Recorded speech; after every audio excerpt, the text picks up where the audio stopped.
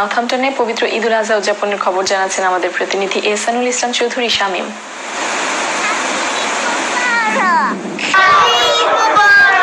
বছর ঘুরে ত্যাগ ও সাম্যের বার্তা নিয়ে ফিরে এলো পবিত্র ঈদুল আজহা। আনন্দঘন পরিবেশে ঈদুল আজহা উদযাপন করলেন ব্রিটেনের নর্থাম্পটনের মুসলিম সম্প্রদায়। ঈদের প্রধান আকর্ষণ ছিল দলে দলে উপস্থিত হয়ে ঈদের নামাজে অংশগ্রহণ। আর কারো কারো কাছে বাড়তি আকর্ষণ ছিল বাংলাদেশের নিয়মে খোলা মাঠে ঈদের জামাত। It's great to be here doing Eid Jamaat in Northampton. Eid Mubarak to everyone throughout the United Kingdom. Northampton is a special place for us, and once again Eid Mubarak. খোলা মাঠে ঈদের জামাত পড়ে খুব ভালো লাগলো। ঈদ মুবারক। নানা রঙের ও ডিজাইনের পাঞ্জাবি পরে মানুষ ছুটে এসেছেন ঈদের নামাজ আদায় করতে। নর্থাম্পটনে প্রধান ঈদ জামাত অনুষ্ঠিত হয় আল জামাতুল মুসলিমিন ও বাংলাদেশ মসজিদে সকাল 8টায় ও দ্বিতীয় জামাত অনুষ্ঠিত হয় সকাল 10:30টায়।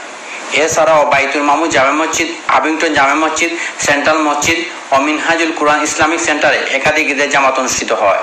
বরাবরের মতো এবার রেসকোর্স পার্কে খোলা মাঠে ঈদ জামাত অনুষ্ঠিত হয়। এসব জামাতগুলোতে ছিল মুসল্লিদের ভিড়।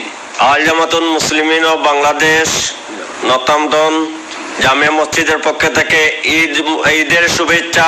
ঈদ মুবারক। ঈদের জামাতের পর একে অপরকে বুকে জড়িয়ে ঈদের কুলাকুলি করেন। সকলের কাছে ঈদ ভিন্ন ধরনের আনন্দ। শুধু পশু নয়, মনের পশু কুরবানি দিয়ে মুসলমানদের মধ্যে ভ্রাতৃত্ববোধ তৈরি করা হোক পবিত্র ঈদুল আজহার অঙ্গীকার। ঈদ জামাতে উপস্থিত হয়ে মনে প্রাণে এমনটি প্রার্থনা করলেন সবাই। একই সাথে উপস্থিত মুসল্লিরা দেশে দেশে মুসলমানদের উপর নির্যাতন বন্ধের জন্য মহান রাব্বুল আলামিনের কাছে দোয়া করলেন। ত্যাগের মহিমায় উদ্ভাসিত হোক আগামী দিনগুলো, এমনই চাওয়া সবার।